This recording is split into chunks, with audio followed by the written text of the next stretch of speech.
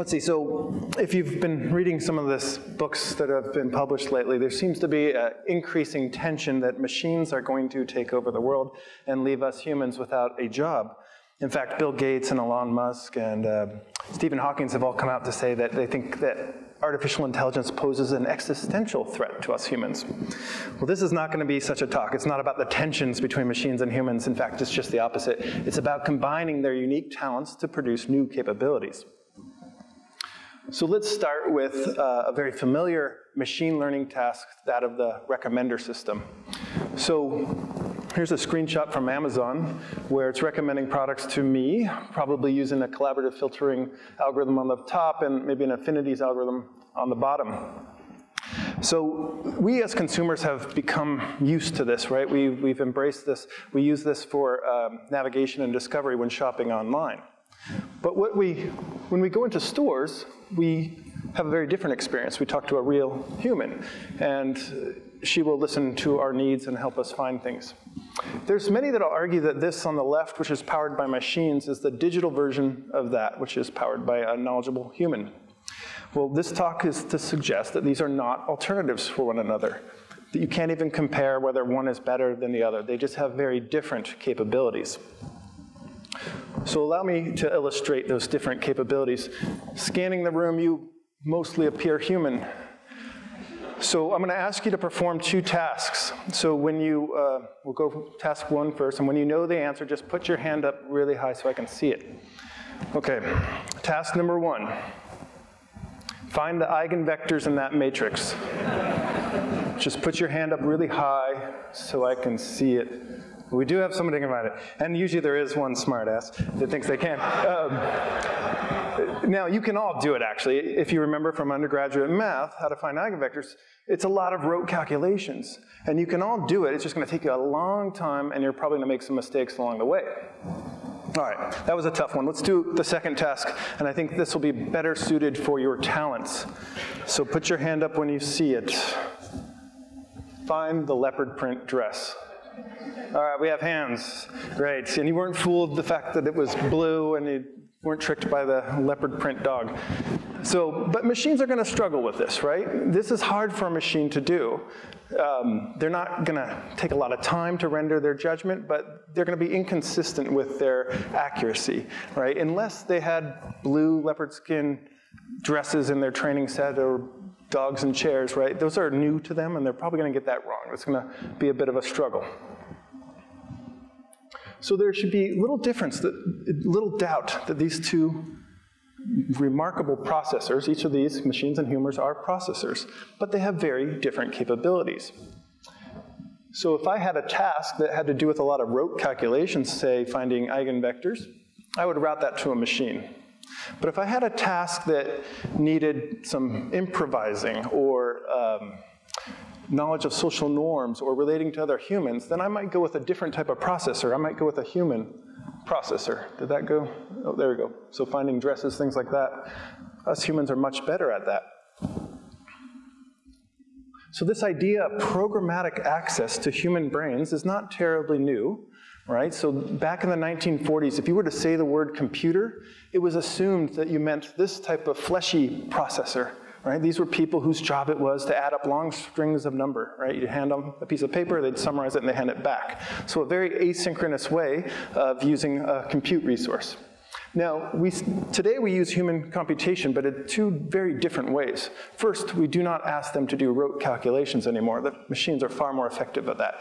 Rather, we ask humans to perform tasks that only humans can do.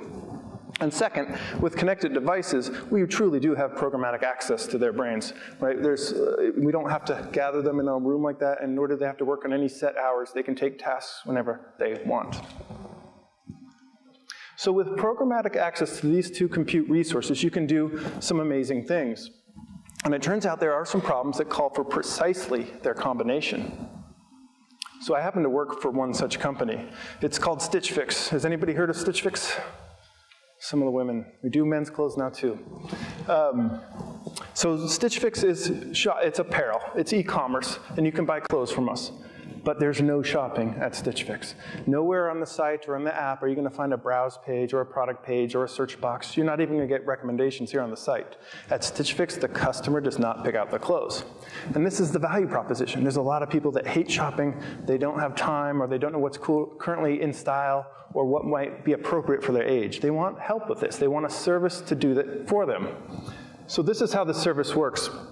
If you were a customer, you would first have to fill out a pretty lengthy style profile. It's a one-time task, like 60 questions. You have to tell us everything about yourself: your height, your age, your weight, your preferences for fit, your preferences for size. You can even write a free-form note that contains elements of your lifestyle that might be pertinent.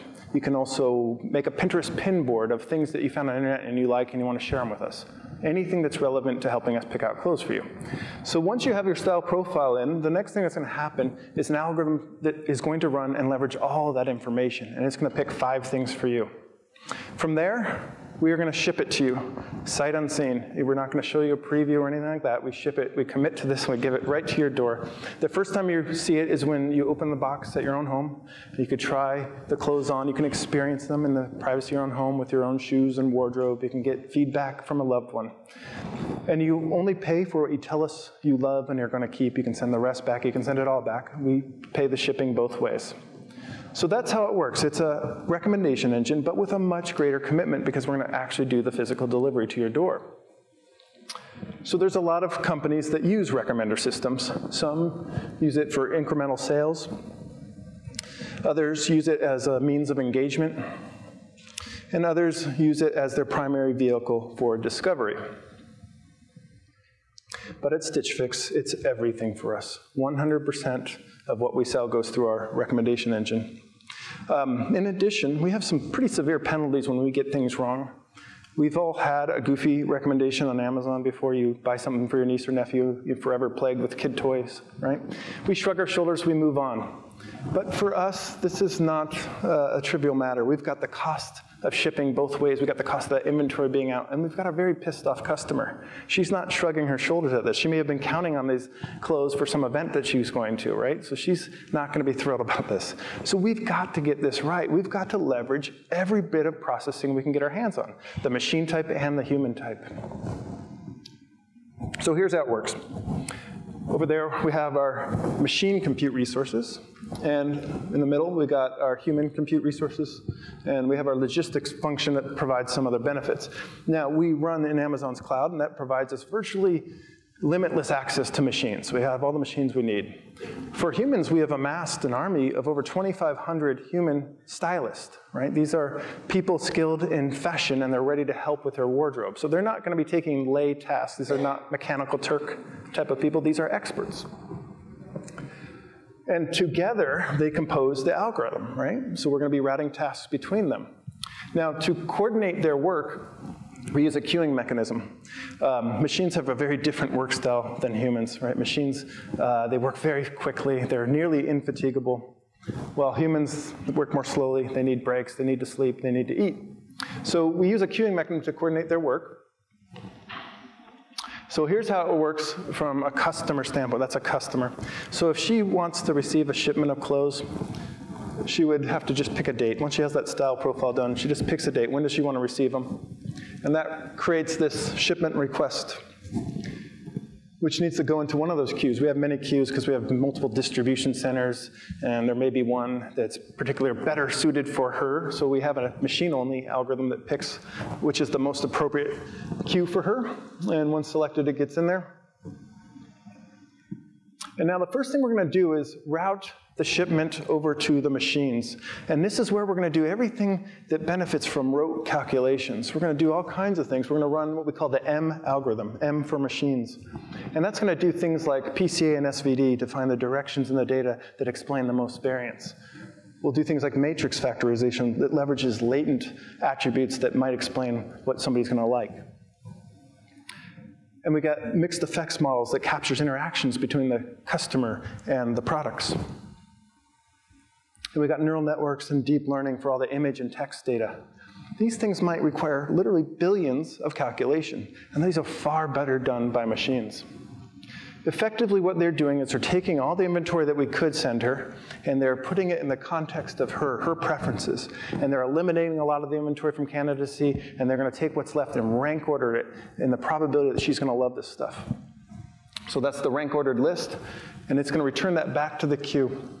Now, we're not going to stop there. Remember how important this is to our business model. We're going to have to leverage all the processing. That means humans too, expert humans.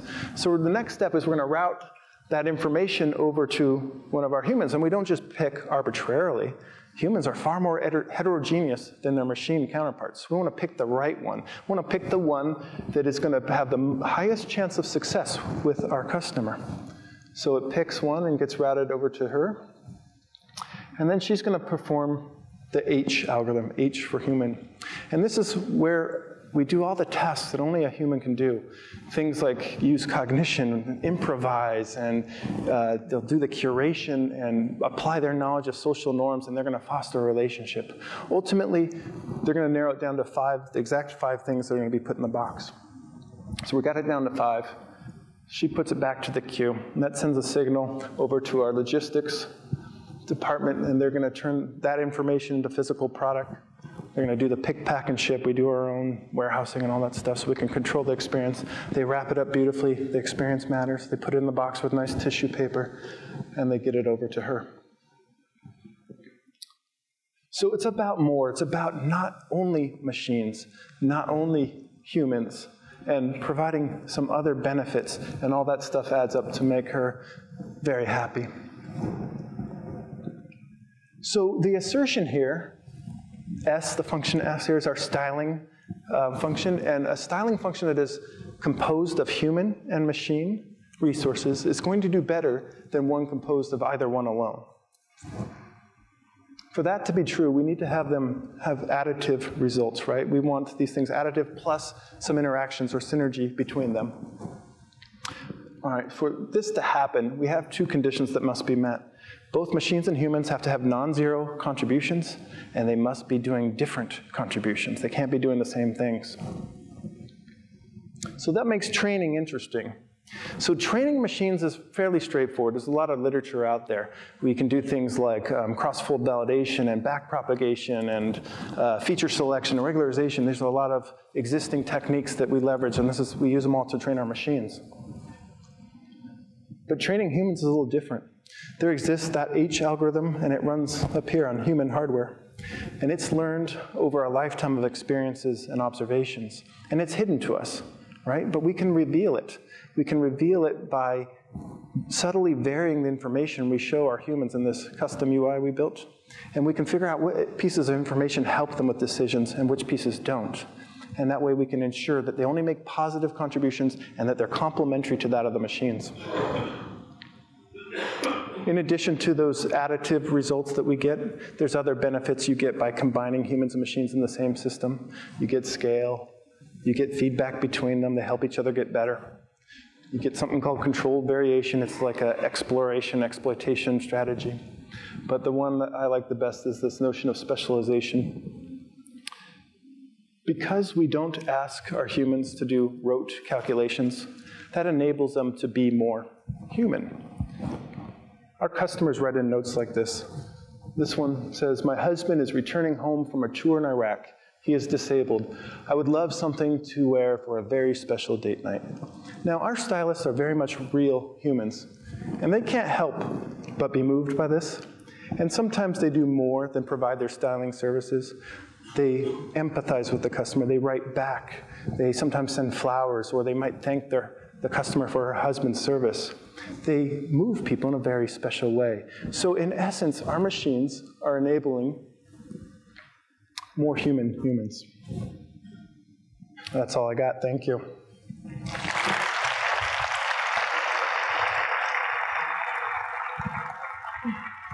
Thank you very much. This was great. And by the way, you have the coolest title ever, right? You're Chief Algorithms Officer. Chief Algorithms Officer, yes. Is there anybody else that has that? There's been a few. There's been one at Amazon years ago. Is that right? Udi member, but it's That's still pretty awesome. niche. So just one question from me, and then, so do we have mics somewhere? Do we have somebody carrying mics? Okay, we have one here. Okay, so all right.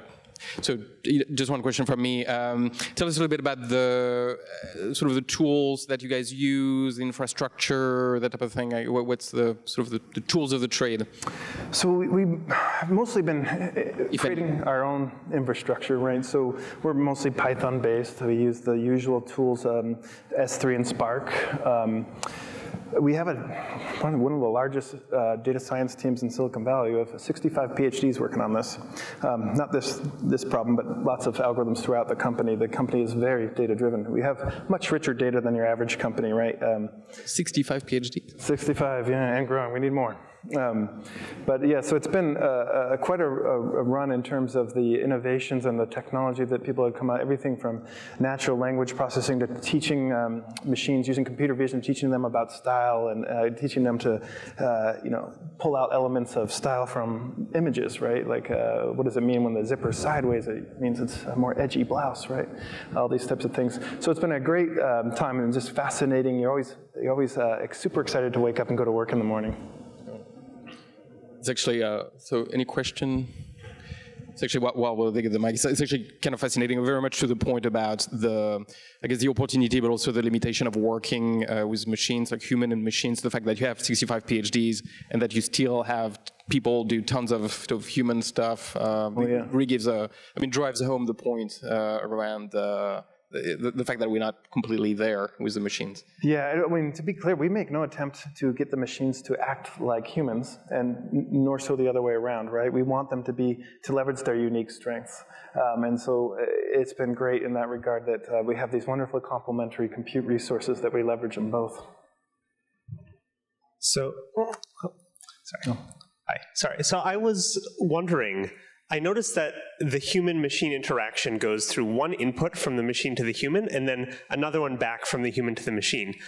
I was wondering if you thought that like richer feedback loops between human and machine are the kind of thing that could lead to better results, or if you just don't get much mileage out of that? Absolutely. I didn't show it in these slides, but there is a rich feedback loop between human and machines. So we have logged the hell out of their interface that they use, right? So every gesture they make, every interaction is recorded, and it's all feedback back to the machines on making them better. And likewise, we can give the humans lots of feedback on the outcomes of their decisions, complete with p-values and confidence intervals that ensure they get better and better, and also expose biases if they have them, right? So yes, there's a rich interaction between the two. Yeah. Hi. Mine is a two-part question. The first one is like easy ball for you to put your marketing pitch. Is what is the success rate for your selections? And secondly, like, do you also take into account like other things which these people are searching for on different sites to provide like a better data set for selections? Well, let's see. The first question I can't answer anyway, so we won't go there. It was how many things do people keep? I can't tell you the actual answer. It's too proprietary. Your second question was, do we take into account what people search for? They tell us more explicitly. They tell us if you can't express it in words, they pin things to Pinterest, and they know that we're going to see them. They make us specific Pinterest boards, and they write us notes. They do anything they can to help us help them, right? They have every incentive in the world for us to be great at this. And it's a great, I came before this from Netflix, and at Netflix it was like pulling teeth to get the customer to tell you anything about themselves, right? You had to rely completely on implicit data. Because at Netflix you can pick out your own TV shows and movies, right? But at Stitch Fix you can't pick out the clothes. That's our job. We'll do that for you. And so that creates this very nice copacetic relationship between the two, that we only have their best interest in mind and they only have ours. They want to help us and give us more information so that we can get better.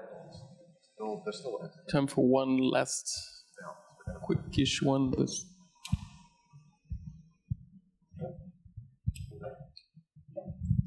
Have you done any sort of analysis? Is the type of person that would allow you to take those liberties? Which type of liberties? Allowing somebody to, the customer, telling the customer what she, or do you do this for men or only for women, what she or he really wants? I think the question is around who's our audience? Who is willing to accept this? Oh, to give that information in exchange? Well, no, to allow somebody else to make these decisions for them. See. Yeah, anybody who doesn't like to shop or anybody who doesn't want to go acquire the knowledge on their own of what is currently in style. It's a lot of unpaid work, and I'm so happy that we're doing men's now because I can't stand going to a mall. First, there's the time, but also I have no idea what I'm doing out there. I don't know what I'm looking for. I need somebody to tell me. Have you done any sort of psychological or demographic profile of these people? It's all walks of life. We do not have a single segment that we can claim is representative of our customer. There's not even a 1% segment. Like our largest, we tried cutting them in every way. There's no rhyme or reason. It's everybody. I mean, well, women only, now men. We're just growing our men customer base now. All right, very cool. Thank you very much, Eric. Appreciate Thanks for having me.